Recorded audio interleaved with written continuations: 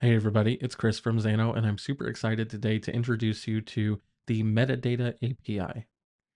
The Metadata API is a set of API endpoints that allows you to programmatically manage anything inside of your Xano workspace. To introduce you to the Metadata API, we're going to show you how to programmatically manage your database tables and schema, and we have a lot more functionality coming to this API as we continue to develop.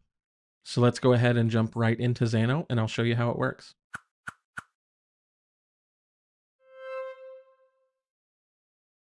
Okay, so here we are in our Xano workspace, and you can see this is a completely blank slate. I have no database tables. This workspace was just created. There's absolutely nothing here yet.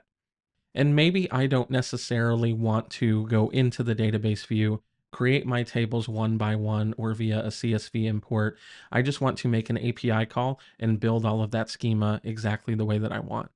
What we can do is we can go down here in the bottom left corner to our account settings. And the first thing we're going to want to do is you can see down here on the right-hand side, we have a metadata API section. And this is where we will generate an access token, which allows us to make calls against those API endpoints.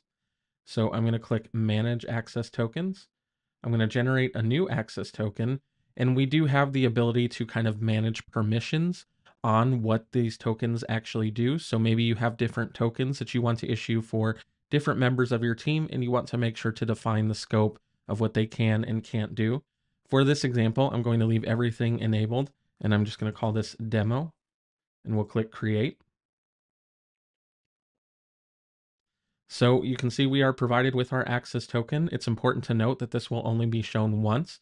So make sure to copy it and store it in a safe place.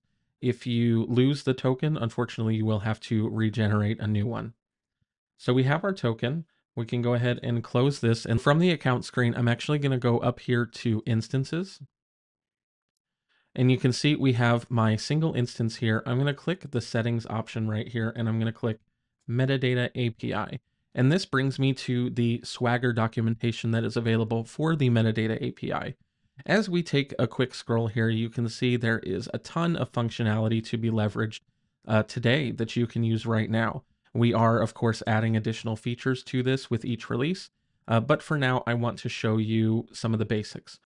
Of course, you can call these APIs from whatever platform you'd like. For this example, I'm just going to be using the Swagger documentation because it gives a great example of not only each endpoint that can be used, but the necessary parameters that are required to execute that endpoint. So the first thing I need to do is go up here and click Authorize. I'm going to paste my access token and click Authorize. So now I've provided that access token, and I can begin to utilize anything here in the metadata API documentation. Let's start with a very simple one to check the authentication and compare it with our access token. So we'll click execute here. So you can see I am given information about my account as expected. So I know my access token is working and I'm ready to go.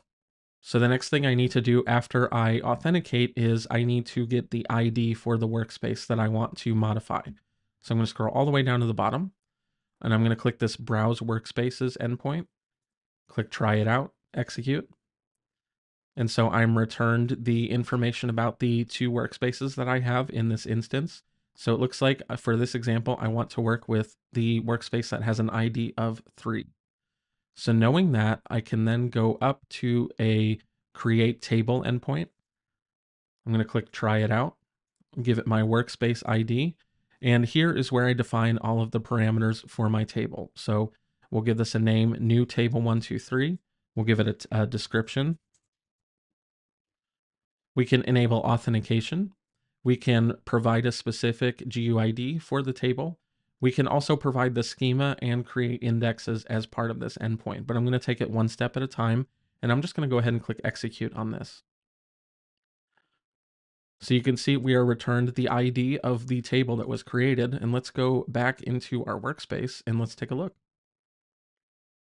So here I am back in my workspace, and you can see we have our brand new table that we just created using the API. And we know that table has an ID of 8 as returned by the metadata API, but we can also see that in Xano right next to the table name. So let's go ahead and add a field to this table. Now you do have the option to add any field type that you would like through the Metadata API. For this example, we'll start off with a simple text field. I'm going to click try it out. We'll give our workspace ID of 3 and our table ID of 8. And we'll give this just a name of text. We can also apply any filters that we would like at the same time. Let's click execute. We'll check our response. So back in the database view, we can open up that table again, and you can see that new text field has been created. Let's go ahead and add another. So we'll go back to the documentation. Let's add an integer field. Try it out. Our workspace ID is 3, table ID is 8. We can specify a name and a default value for the integer field. So we'll go ahead and just leave that as the standard example and click execute. Go back and we'll refresh our database view again. And you can see we have that score value ready to go. We did not create these in the database view. It was all completed via the Metadata API. All of these endpoints do have example schema available in the documentation, so you can build your own requests super quick and super easy. Let's get into a little bit more of a complex example. Let's first browse the schema of the table that we just created. So we'll give our workspace ID and our table ID and click execute. And so we can see here in the response, we have our 4 fields here. What I'm actually going to do is I'm going to copy this response, and we're going to use it in another endpoint to programmatically create an entire table in one step. So let's go back up to the create workspace table option. We have our workspace ID here. I'm going to give this another name. I'm going to call this whole new table. And for this schema value, I'm just going to paste what I copied from the previous API, and we'll click execute. And so it looks like we have a successful response, and our table ID is 9. So let's go back to Xano. And we have our whole new table here with all of those fields, just like the previous table. And we created this in one API call using the new Metadata API. We also, of course, have the option to delete tables if we would like. So let's go ahead and delete that table we just created. Click execute, give that just a moment, go back to Xano, and you can see that table is gone. We can update the metadata for an existing table. So right now we have one table that is named new table 123. So let's go ahead and insert our workspace and table IDs, and we'll just go ahead and rename this table. And we'll click execute. Back to Xano. There is our renamed table. We have specific endpoints to delete tables. We can browse all of our tables. We can update table security settings, or we can, again, update the table's metadata as well. We also have the ability to programmatically create indexes on those tables via the API. So let's say I want to create an index on this text field here. So we'll go ahead and try out this API.